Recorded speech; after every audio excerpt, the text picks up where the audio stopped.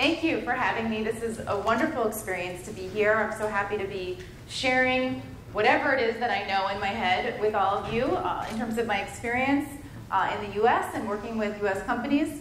Also having a little bit of experience in India. I was here last year, actually. This is my first time in Mumbai. But I was here last year in Hyderabad and in Delhi. So I have a little bit of knowledge about what goes on here. And when I was at Deloitte, I had a fairly large team in reporting and analytics sitting in Hyderabad. So it's moving, right? We're progressing in this field. But I started way back when, in the 90s, as a consultant.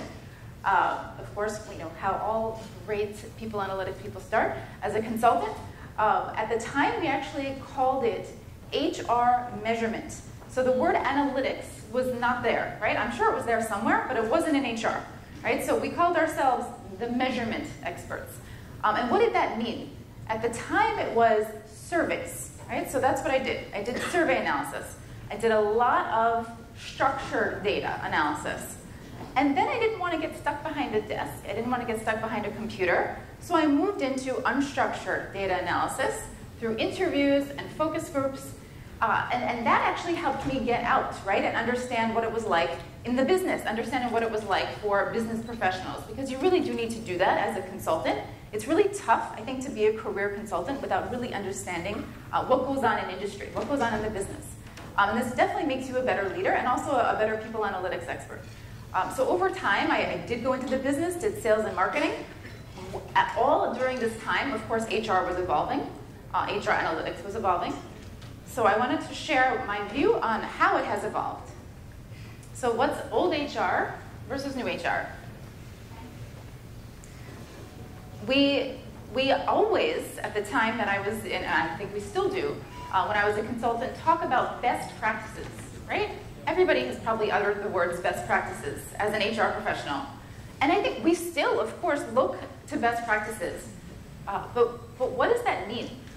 Do we actually measure these best practices? How do we know that they're best practices? Just because it worked for our competitors doesn't necessarily mean it's going to work for us, right? So we need to be using data to make these decisions. That's why I went into this field. I feel very confident making decisions when it's based on data.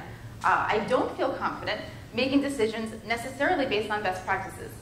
So that's, I think, one of the trends in HR is obviously integrating, and I'm going to say this so many times, this is the one word that you'll take away from this session, is integrating data, right, to make decisions. And that's really what people analytics is. I'm so bad at this. Okay. So HR, of course, right, we've delivered in the past in these functional silos. So recruiting, obviously, recruiting talent acquisition is what we say now. And we've evolved into more of an integrated approach.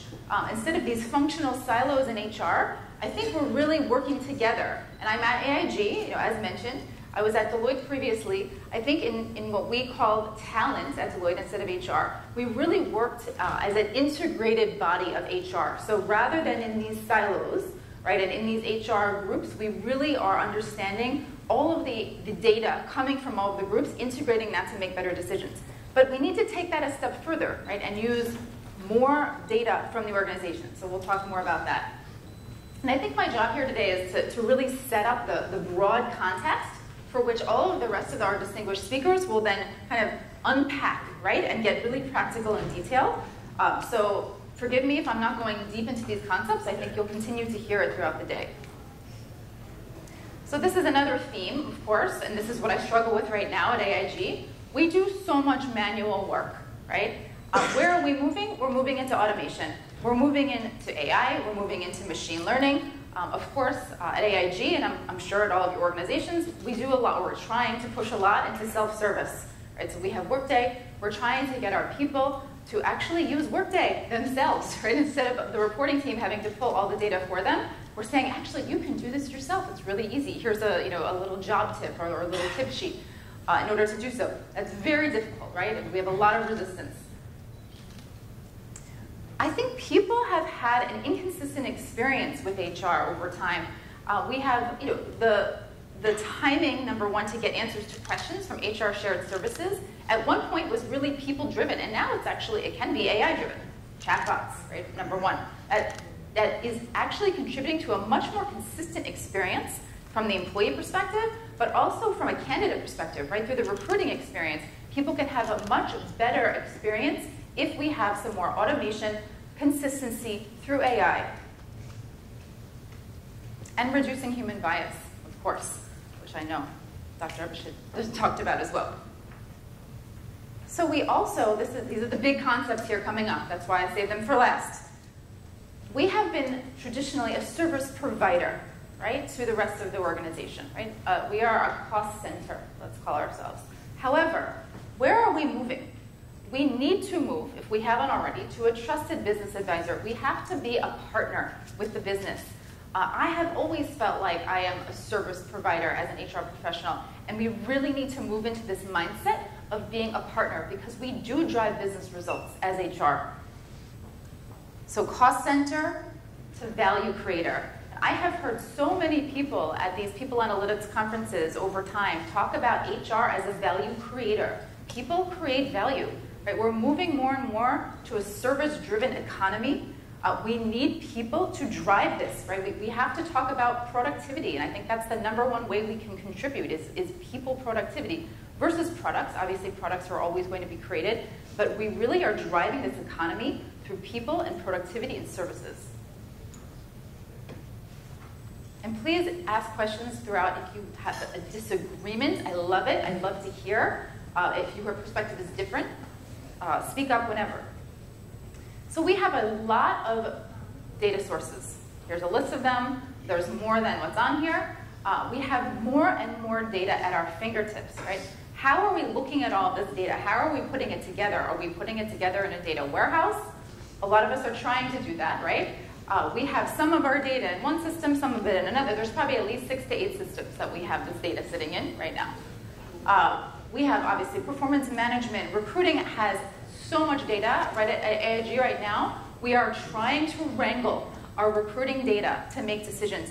That is the key. I think there's a big market. I don't know, the last time you all went to a conference, and I don't know what vendors are out here, but when I've seen vendors at conferences in the US, almost every single one of them, probably 80%, has a recruiting tool because there is so much cool data out there that we could be harnessing to attract and retain, obviously, but recruit better candidates and select, right? Get a better slate, #1. And then how are we selecting? How are we making the right decision? There's a lot of AI, right? There's a lot of cool techniques that we can be using in the recruiting space that I think we're just starting to take advantage of. But after that, right, how do we harness that data and integrate it, there's my word again, with all the other data that we have? Job mobility is another huge one, down at the bottom right. I mean, this is data that we have a really hard time tracking. So what is a transfer? What does that mean? Does it mean that someone is improving? Does it mean that they're high potential if they're moving? And these things we need to label as such in order to make decisions based on that. So this is another thing that I'm really focusing on at AIG, is really understanding what our data means, and let's label it differently. Let's flag it differently. Let's put it into Workday differently so I can pull it out, right, and look at it alongside all of my other data and make decisions about those segments of people. So what is people analytics? We just heard about some of the semantics. We've heard workforce analytics, we've heard HR analytics, we've heard talent analytics. And we've probably landed on people analytics, at least in the US. And I think that's because we really are bringing all of the people data together. It's probably not just HR data, right? It's people data, and we're also broadening that to all data. But even sales data is really people data, right? It's what people are generating. So we want to be as broad as possible when we're talking about this field, right? And so I think people analytics really encompasses that more so than HR analytics. HR analytics, to me, I think, okay, well, I'm measuring the effectiveness of HR programs, right? But we're not just doing that here, right? We're really combining and integrating the data in a broader sense. So we also think that PA, which is what we call it at AIG, is a team sport. Right? We have so many disciplines that come together to create this team. So it stems from, right, behavioral sciences like psychology. So we have some IO psychologists, industrial organizational psychologists on our team. Obviously, we have some data scientists. We also have people who were just our plain old reporting people, right, and analytics people. But we've really come together to create this team. It can't just be one type of person. We also have, of course, people who are more of the kind of MBA type consultants, because they're the ones who can tell the story to the business. Right? We need so many different levels and facets and disciplines of people coming together in this team that it's actually something new and exciting. I don't think that there is, or in any other part of HR, I'm not sure that this many disciplines exist on a team. And we're still trying to figure it out, right? Which is why we're here. And one of the big things is, I don't know if you noticed this web here. This is the network analysis web, right? I think this is kind of the logo for network analysis, which was one of the big trends in people analytics. I think right now the trend is AI. It was ONA, organizational network analysis, right? Before that, I think it was NLP. Now, I love all these acronyms. Natural language processing. And I think even before that, when I first started, it was predictive, right? Predictive, and it still is, right, is the holy grail, right? We all want to get there. But these are the kind of fads and the trends that I've seen throughout the last few years, and they all still live on, right? We still want to get there. But AI, I think, is the one that everyone's talking about now. The amount of times I've heard AI, I would be rich, right, if I had a nickel for every time. All right, so what is people analytics about? So I've danced around it. But we really want to use data to increase our reliability about decisions, right? We don't want to use gut instinct or what we've done before traditionally. We want to be able to trust that our decisions are made using sound information, right? And that's data-based. The other big idea is, what comes first? Is it people? Of course, right? As HR, we want people to come first. But in people analytics, the business comes first. Right? We need to integrate, I love that word, we need to align, we need to combine, we need to support the business objectives, right? We need to be those partners for the business, in people analytics especially. So this is a vision statement that actually we have for our team at AIG. We want to get people analytics to enable access to the right information, to the right people, right? Not just anybody, at the right time. So that would be real time, right? We don't want to give them data from 12 to 18 months ago. We want to give them real time data that they can make decisions on now. And of course, they need facts, right, in order to make those decisions. Do you all agree with this? All right, good. I'm glad. Okay, because I needed some agreement for the vision of my group. So is people analytics aligned to people strategy? This is a test. Is people analytics aligned to people strategy? No. It's aligned to business strategy. This is my test for you guys. So we're aligned to business strategy. We need to understand what is the business doing, and we can't do this in isolation. Otherwise, they're not going to use our data. Right? They're not even going to look at it. So I'm sure you've seen 100 million of these types of charts before, the levels, and I have another one to share next about people analytics, kind of the maturity models, right? So level 1 would be we're compliance driven. We're really it's a function that's really just doing transactions, right? So there's the transactional to the transformational. So level 1 is really that basic level of transactions. Then we are continuing to move to really sharing across HR. So first is in silos, now we're integrating more with the other HR groups, really understanding and becoming more strategic. And we're aligning more and more with the business strategy. So instead of operating in an HR silo, right, we're starting to listen more to the business and really supporting that business. I mean, it just gets more and more into this integrated feeling of being a partner to HR and a value creator. Sorry, a partner to the business and a value creator to the business. So that's the main concept here, without all these little words that you can barely read. So here's the analytics maturity model. This is taken from PwC. There's a whole bunch of them out there. Josh Burson from Deloitte, of course, has his own, which is actually much more simple than this. And his really goes from operational to predictive. This one here is showing us really what are we doing in terms of the activities in people analytics. So level 0 actually is just basic counting, which we all really should be at right at this stage. We should all be able to count our people, count what they do, and count how many people come in and how many people transfer and how many people leave. Right? There's just a couple of basic things that we can count. But how do we move on from that? We move on from that by creating, let's say, dashboards. Right? We start to use Power BI. We start to use Tableau. We start to use a lot of other tools out there. Some of them I'll mention in a little bit. But I think it's really using that data and combining it, but looking at it in a visual way that's going to help me really quickly get a sense of the insight, right? What does this mean? So creating some type of visual, I think, is that next step. But then as we move on, we really start to compare. We start to compare to benchmarks. We start to compare externally. How are we doing at our company and compared to the other insurance company down the street? But also comparing internally, comparing groups, comparing employee segments, comparing businesses, and obviously combining that data as well.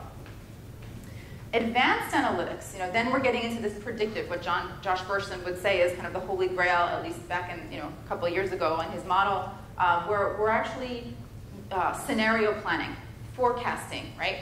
Pulling levers to see, what if we do this, what happens? We did this at Deloitte. We have done a ton of studies at Deloitte. Deloitte is a great guinea pig for doing experiments because there's just so many people, and they want to be able to sell this right in the market. So they allowed talent or HR to do anything, right? So they could then say, okay, if this works, then we're going to go sell it in the market. So we did things like in performance management. We would look at how many times did people check in with their manager.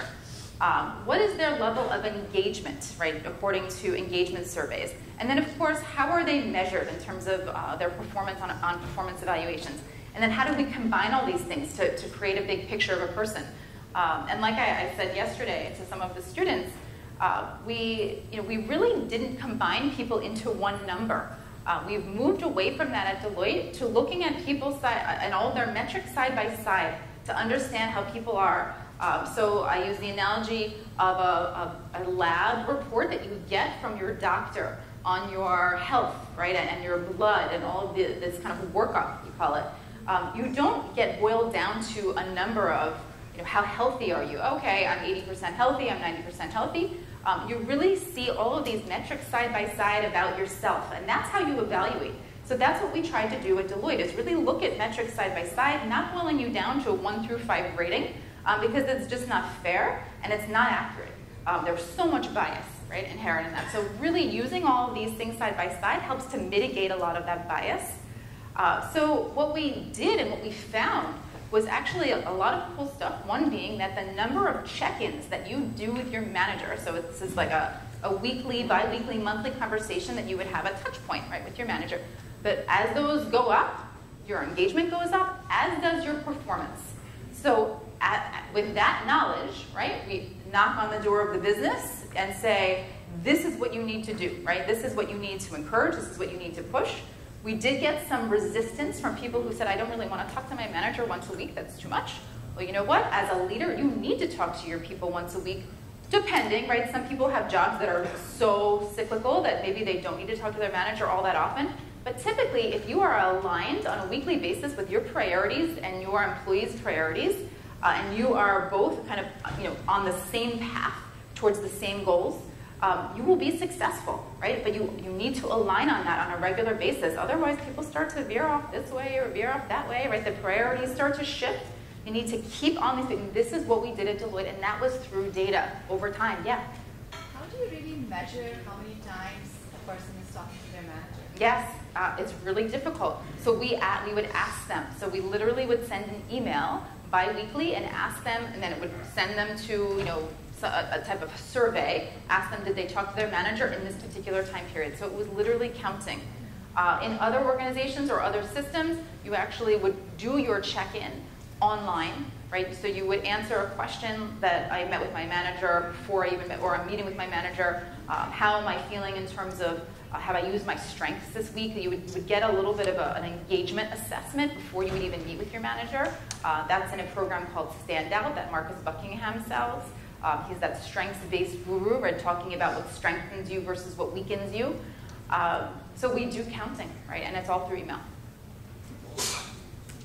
So these are the things that people analytics, and at Deloitte it was set up very differently than it is at AIG. AIG is very centralized, where all of the reporting and advanced analytics, everybody is under one umbrella. At Deloitte it was separate. It was, we had a strategic analytics group that really looked at finance data and compared that with people data.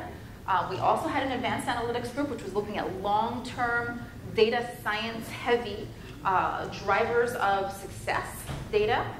We had a performance analytics group which really looked at all this type of performance data and counting things and understanding what is engaging people and what is driving their performance, but in a different way from the data science models.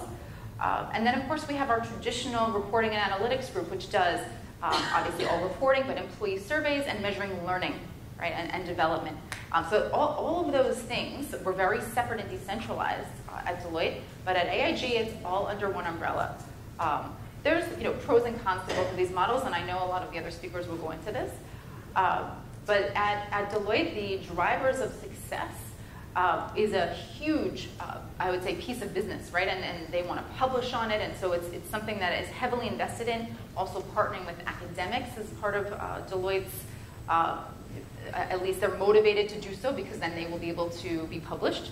But the things that we found that were really interesting, besides the fact that we can correlate check-ins, right, with performance and engagement, were things like who is successful at Deloitte, right? And before you define who is successful, you have to define success, right? What is successful? And that is the hardest part, right, to define success, because are your measures actually accurate? So I could go into how we've done that, but there are multiple ways, right? You don't just boil someone down to a number, but you look at multiple things in order to define success. But things that we found, for example, and I know we were talking about this with some of the speakers last night, are people who come into the organization from a campus hire versus an experienced hire. How successful are they? And very distinguished, right? We see the difference. So we saw that people who came in as experienced hires were less successful. Who would have thought, right? That would not have been my hypothesis. The campus hires were the more successful ones. Why is that? So we started looking at all of the ways that they've experienced their onboarding. The way that they've experienced their onboarding was so different. Experienced hires, we thought, they're fine, right? They've been there, done that. They know how to network in an organization. We really didn't support them at all. Whereas campus hires, we coddled them. We gave them on a spoon, right? Fed them everything that they needed. And they had networks built in, and they had friends, and they had people in their, in their cohorts. They had a ton of resources and activity, all centered around kind of this class, right? Again, whereas experienced hires, we just kind of let them do their own thing. That did not work. But we didn't know. We actually did not hypothesize that that would be one of these huge drivers of success at Deloitte. It's literally if you're hired off of a campus, right? That was one of the drivers. Obviously, there was a lot more, but that was something that was so surprising to us. And so as a result, what do you do with this data, right? What is people analytics supposed to do? We need to talk to the business about how they are onboarding their people. It's not just the job of HR, right? How are you on the job onboarding these people? How are you connecting them with people they can rely on for advice? How are you networking and helping these people succeed? So that was something that, as a people analytics expert, you really, or a people analytics anything, right? You really have to understand how to talk to the business and how to get them to take action, right? Because data without action is useless. We have to take action.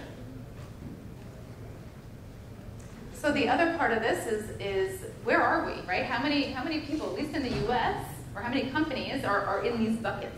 The majority are not in this advanced analytics phase, I would say. I mean, people dabble in it, right?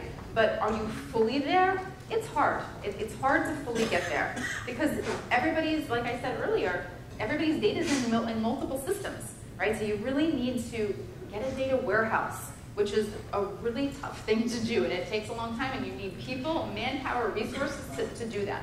But you can still do analytics without it. You can do a lot of great stuff without a data warehouse. I don't have one at AIG, and we're still doing great work.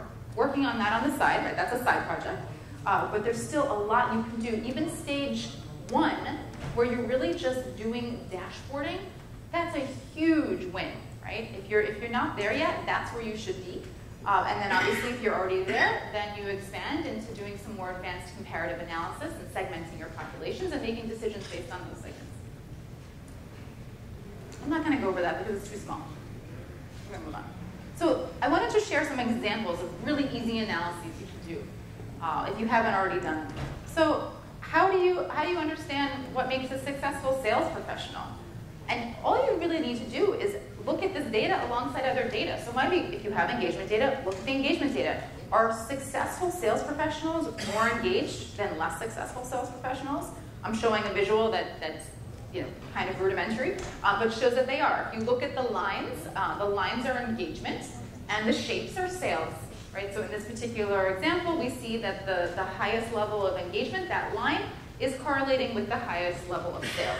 Right? And this may or may not be true in your organization, but of course it depends on how you define engagement. Right? There are a number of ways to define it. There are a number of questions that go into these engagement indices.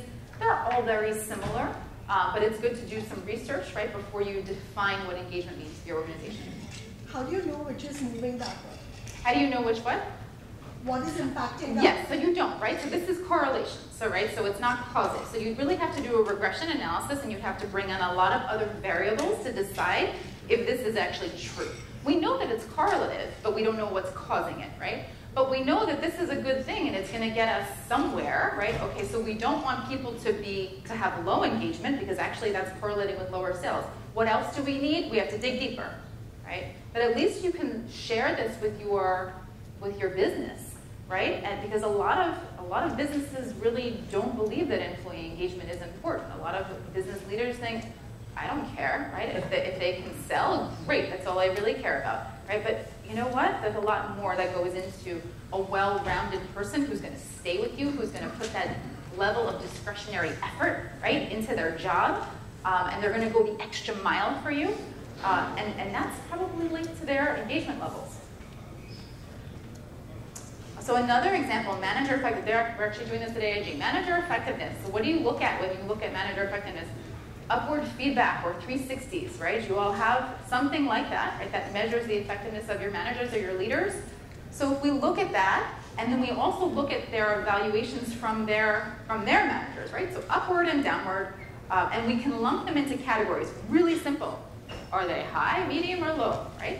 So if we look at our high performers, what are they doing, right? What are they doing well? These are the high category are the people who are our future leaders.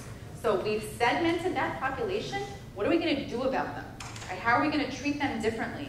And how are we going to get maybe the average performers to move up? I don't know what we can do to remediate the low performers. I'm not sure yet. But I think we really do have an opportunity here with the high and the medium to bring them into the leadership roles that we have in the pipeline.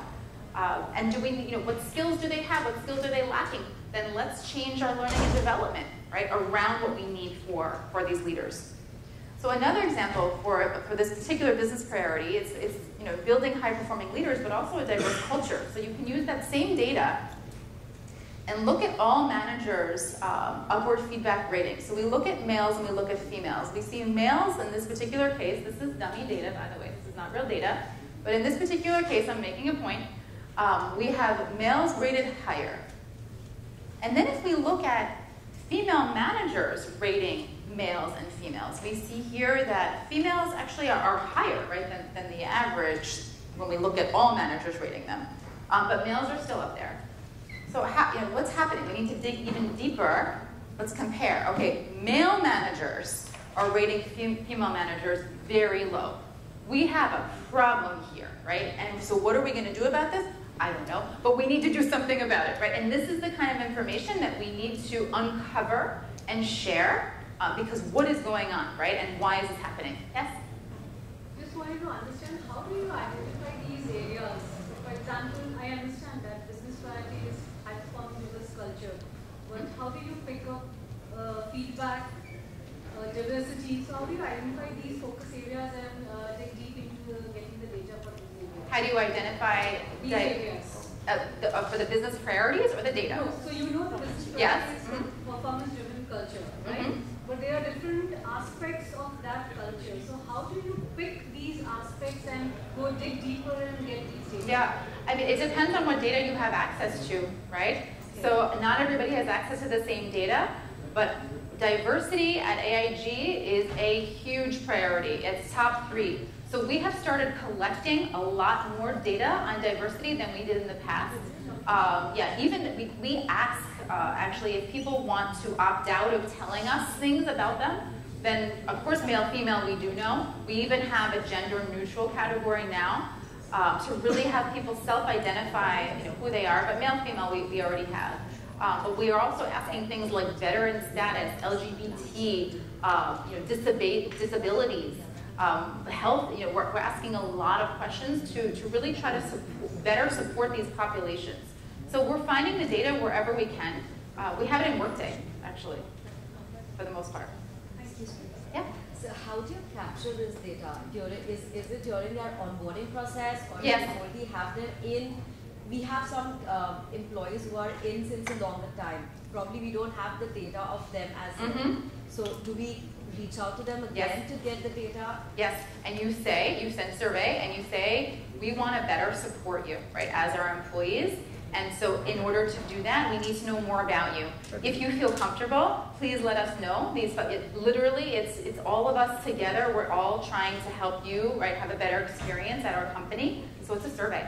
But it's a survey giving them the reason why, right, and having them support the cause. Could we have the survey as anonymous, or it's a name? I mean, it can be anonymous because then you can't make decisions based on it. I mean, you can, but it would be in the aggregate, and it's really hard when you have anonymous surveys to link that information.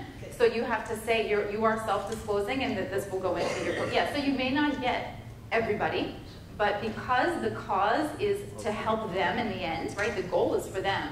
They will be more willing to participate. But that's always an issue, right? Even in, let's say, exit surveys, it's really hard to get people to respond to exit surveys because they really don't care about you anymore. But they do care about you if they're still there, right? And they plan to stay, so you may get their response. That's the tough thing about surveys, right? Anonymous versus confidential. Confidential is the way to go. You say, I'm keeping your information confidential, I'm keeping your data confidential, then that means it's staying with the people who are analyzing the data, and it's not going any further. Your name will not be attached to your individual data. But we do have it, right, in order to make decisions. It's the best way. It's tough. Yes, I see another hand. I just wanted to know, like, of course, surveys are one way of collecting data. And especially if an employee is giving a survey, you know how the surveys are being given. So apart from surveys, what are other reliable ways to collect the data which could make a difference or which could give us real insights about people? Are there any other ways through which they can give data which is not, let's say, socially acceptable data, some real data about themselves and about them? So are there some ways? I mean, I heard that maybe spot surveys are better than you give them surveys on emails, or let's say pop up on your screen and you just go and rate something that's better. Because you're not giving responses which are socially acceptable or which are coming out of certain behavior or certain event. So are there any ways through which you can get this kind of data from people? So I touched on this a little earlier, and I'm going to continue. We do use vendors, and that one of those vendors would be LinkedIn, to find data from LinkedIn. So there's a lot of data out there on people, obviously in the job market. I'm going to go into more of what we purchase from LinkedIn, but there's Glassdoor. There's a lot of social media that it's external data, right, that you can buy, or you can just go online and look at it yourself. You may not see exactly who it is, and you won't, actually for external data, you won't know exactly who it is. It will always be in the aggregate for the most part. But we can see behavior and trends and information about employee segments externally. But of course, there's so much data about you even internally. What are you clicking on, right, on your intranet? What are your interests in terms of, I don't know if you have Yammer, right? Are you contributing to Yammer? Are you clicking on certain topics? Your LMS systems. What are you, what are you learning? What are you interested in learning about? What are you putting as your skills in Workday, which is also something that we get from LinkedIn, right? LinkedIn has a list of skills. We pull skills even to understand the market. There's that list on that slide that I put up a little earlier is pretty exhaustive, right? There's more there, but that's pretty much what we are capturing. But there's a lot of data, even things like corporate giving, right? Corporate citizenship. We started to look at that data. What do employees who give, right? Or what do employees who are in our, we have these groups like Women and Allies groups, or working mothers groups, right? We have a lot of these employee resource groups, we call them, ERGs. I don't know if you have these as well. That provides a lot of data, like who's contributing to these, who's participating, and what does that mean about them? What is their other, are people who are in an ERG, do they stay longer at AIG, right? And then we will encourage more participation in these ERGs. There's a lot of, even combining two pieces of data like this is creating an insight and actually helps you decide where to spend your money, right? And where to put your dollars and resources. We can talk more about that after. All right, so this is the LinkedIn part, so good segue. Another thing that we do, and we have to use some vendors, we need some help, is really understanding workforce planning using data from LinkedIn. So LinkedIn has this product called Talent Solutions. I think there's different levels of what you can purchase. There's a lot of other products out there, but LinkedIn is one of these that is just constantly selling. So I don't mean to sell them, but I just want you to know what's out there because it's really amazing data in a way that we've never seen it before. Just about what the market is looking like. What are your competitors doing in terms of geographies? What skills are in each geography? So this goes back to where am I going to spend the money, right? Where am I going to put resources? LinkedIn really can tell you this. Where are the skills already, right? So they'll look at the skills, and they actually don't just look at the skills that you put in LinkedIn. They use implicit and inferred skills. They have an algorithm that really pulls from your profile that they say is fairly accurate, that tells you as an organization what skill sets are where and where you need to be in terms of real estate to hire these people, right? And where do you need your skills, or what skills you need 2 to 3 years from now? Okay, 2 to 3 years from now, I need to be in Albuquerque, New Mexico, because we're going to have a certain skill set there because of the schools, right, that people are graduating from. I mean, this kind of stuff is pretty amazing. They have it in a packaged way that we never had before. Whereas before we would have to look at job listings and kind of make decisions based on just eyeballing, okay, what jobs are our competitors putting out there? This kind of tool does this, in nanoseconds with, pulling data from 10 to 20 different sources. So these are the kinds of questions that you can answer. Are you talking about a specific service from LinkedIn? Yes. Which one? Talent Solutions. That's actually called Talent Insights. They used to call it Talent Solutions. They changed the name. Yeah. And they also have Marketing Solutions, Sales Solutions, and then they have LinkedIn Learning. But the Talent Solutions or Talent Insights is this. It's workforce planning. And you can also just buy data on where your people are going, like when they leave your organization, where are they going?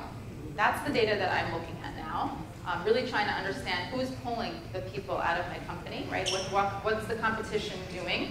And why are they doing that to me, right? What are they offering? But that will help me then make a decision on where I'm going to invest my next, external resource. Like, what am I going to look for? And I wouldn't know that otherwise. I could look myself for hours and hours on LinkedIn to see where people are going. But this is the kind of information that they give you like that. Yes? Do you also look for a number of people from your company who are actively looking out through LinkedIn? Yes, they can give you some of that data. I haven't purchased that, but yes, they have that. Yeah, unfortunately, right? But they have a feature that you can turn off those type of as an individual, right? That you can turn off that notification so people can't see, or only certain people can't see. I don't know. There is a lot going on in that LinkedIn Talent Solutions space that I don't understand, but I think it's worth exploring, right? It's data worth having in terms of acquisition, right? Acquiring the right talent and where you want to focus your energy. There's data there. Another vendor that we're using now is Visier. Has anyone heard of Visier? No, okay. It's been around a while, 1%. It's been around a while. We just bought it last year. It's essentially a visualization tool, but what it does is it intuitively takes you through an analysis. So this means clicking. So I'm clicking through the analysis, I'm filtering data. It gives you almost a data warehouse, and it gives you the ability to give your leaders a self-service tool to do their own analytics.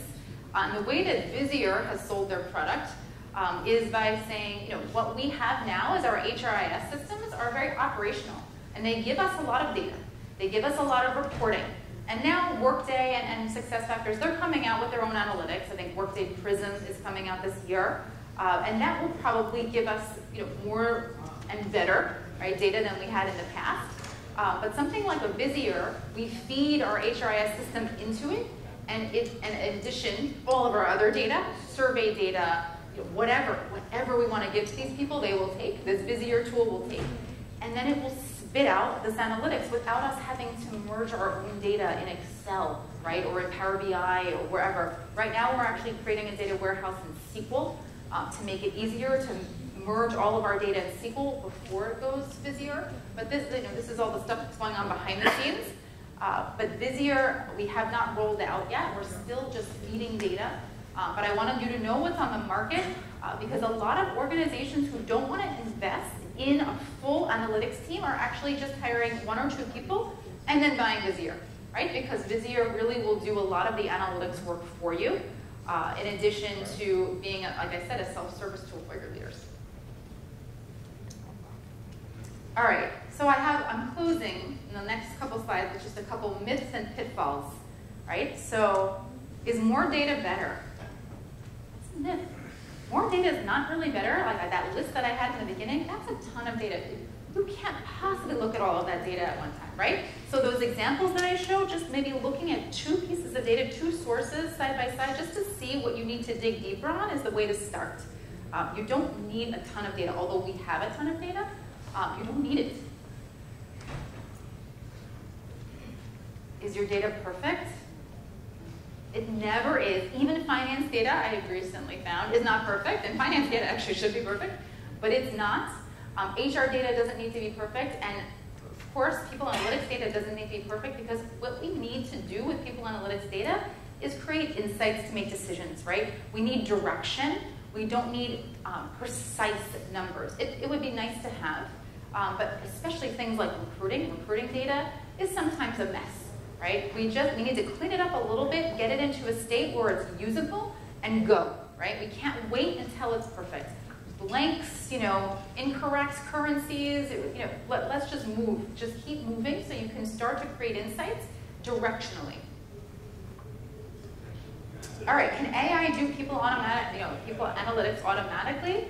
I wouldn't call Visier AI, but Visier can do some of this automatically. However, this is the key. When you have that analysis, it's not going to tell you what to do with it, You still need people to tell you to interpret the results and then help you make a decision on what to do with it. That's why we need to partner with the business. You also, and this is also key, need to ask the right questions, So what question are you even trying to answer? And that's how you set up the analysis, That will then give you the results that you need to create an initiative around. I have a question back there. How do you plan on being relevant? As in, you work more with employee analysis, people analysis, and people tend to change their opinions and views. So as if right now you ask me, how do you feel? If I say I feel sad, so you have a data of me saying I'm feeling sad. But after some time, I might say that, no, I feel happy to it. So how does your system or your algorithm handle this for being relevant for a longer period? Usually people's level of engagement, so we don't do surveys all that often. We do them quarterly, actually, which is pretty often. Within that quarter, we found at Deloitte that people's levels of engagement really didn't change, maybe day to day, But overall, if I happen to catch you on a bad day, I caught you on a bad day. But overall, people's engagement levels don't change that quickly. It's really in these kind of 3 to 6 month chunks that people do change, And if someone is disengaged at month 1, you better act on it, within the next 3 months or so, or you could lose that person, And they become disengaged, and obviously their work productivity decreases. Oh, that means I only have a minute left, and I have 2 more myths. People analytics is just for nerds. That is so not the case. We need nerds, but we also need everybody else, This is a multidisciplinary approach. I never can say that word.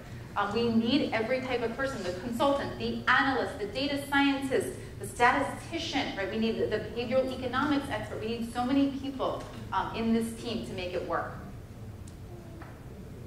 The more complex the analysis, the better. It's simple. We need simple analysis. That's what the business will listen for. They will not listen to complex analysis, right? They want simple answers, and that's using simple data. Like I said, just combining a few sources. Pitfalls not involving others, garbage in, garbage out, right? You want to have some standard of data quality, but like I said before, it doesn't need to be perfect. And I think the last pitfall is not getting started at all, right? You need to get started. So I'll leave you with that. Thank you so much. Appreciate your time.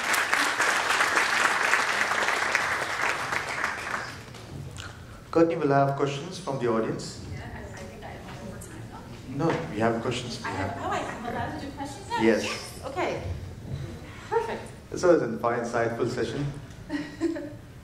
Questions here from the audience? Yeah, there are. In one of the slides you mentioned that AI... Do you need a mic? I think so.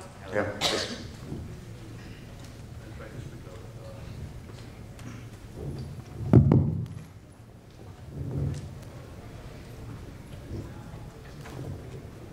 Hi, Courtney. So, one of the slides you mentioned that AI will be used to reduce bias, but an AI model in itself could be biased, right? This is true, depending on the data. It's what kind of data you feed.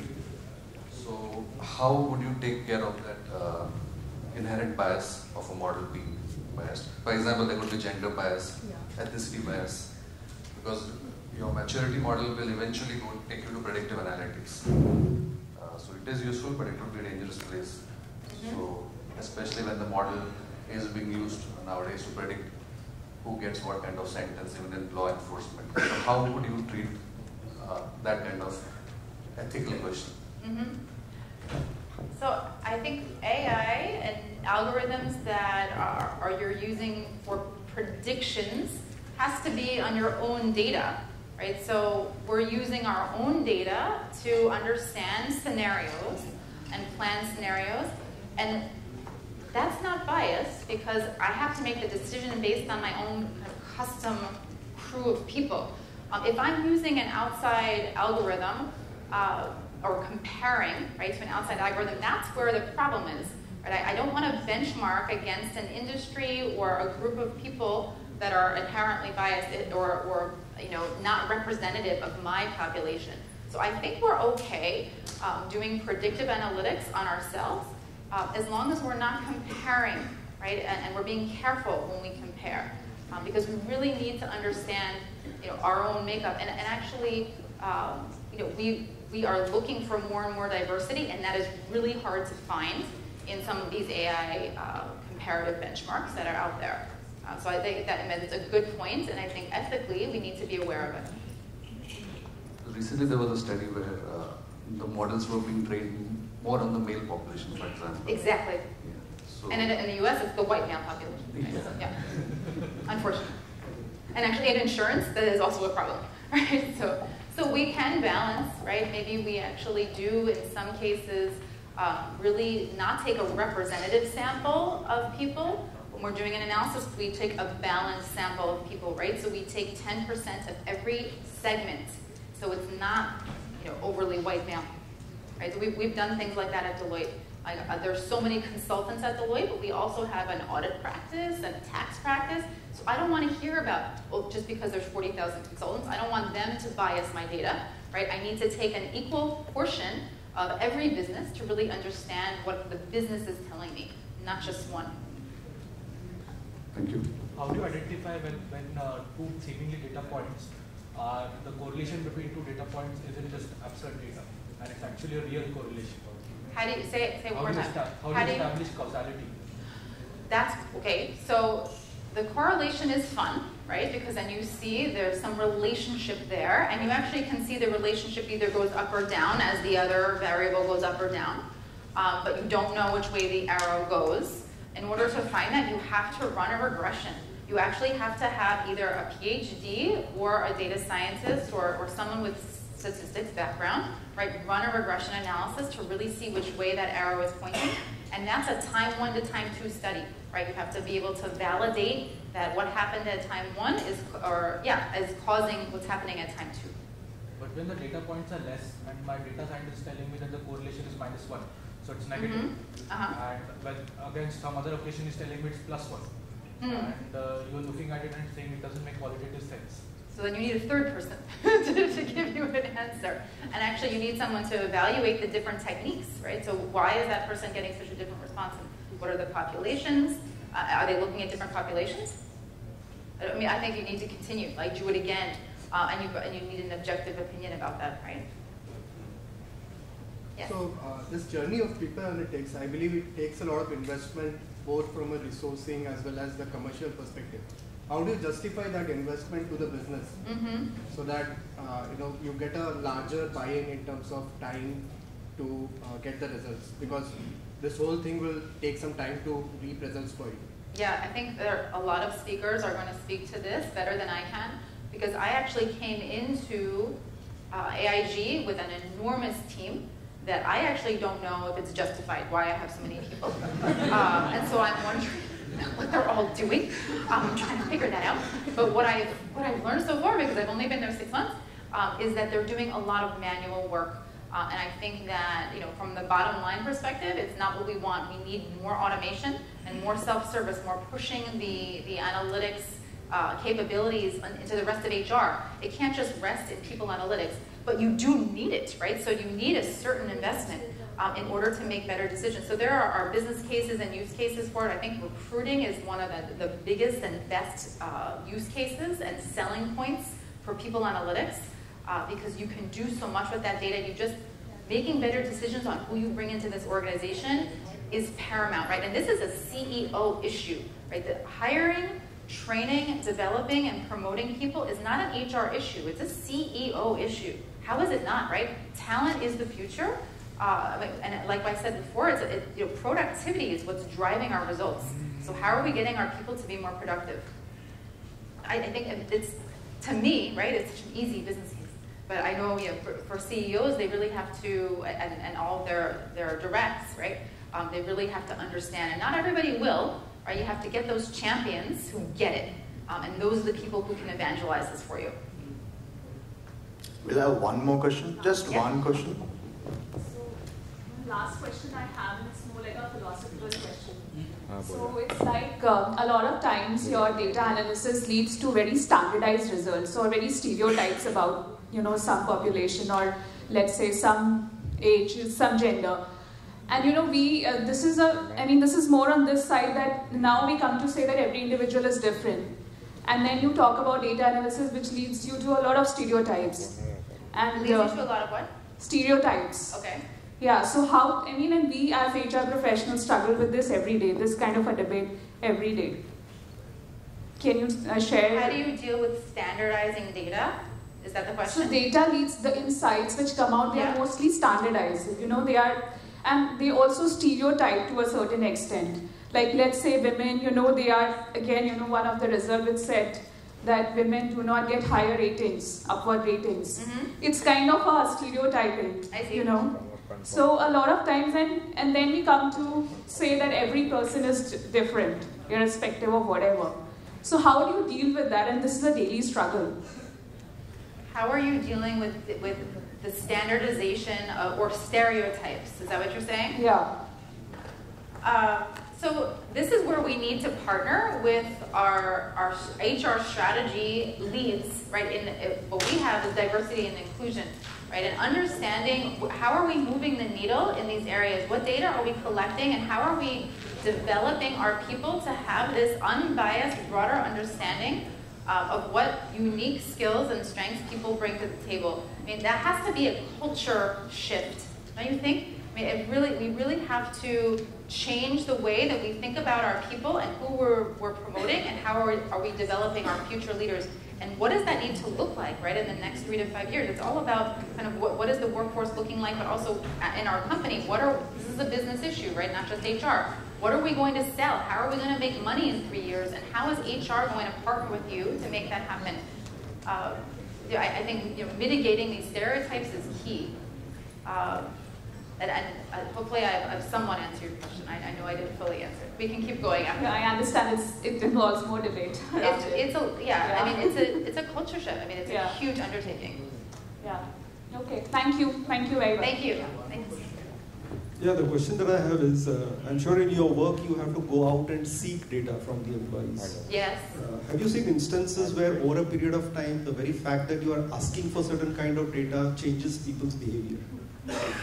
Yes. So there and how do you deal with that? There are leading questions, right? And we try really hard not to ask leading questions. But just by nature of asking the questions themselves, you are actually defining the culture, right? In some ways, you have to be really careful about how you ask questions, on surveys especially, but also how you ask questions in a focus group or an interview. But actually, that's a communication tool. So it really is something that you have to be strategic about. How I am communicating to you, even by asking you a question, is sharing the culture with you and shaping the values of the organization. So I actually don't want to avoid it. I want to use it to my advantage, right? I want to ask, not necessarily a leading question, but I want to communicate something to you through my questions and what I care about, right? Culturally. All right, thank you again. Thank you for. I can't wait to hear from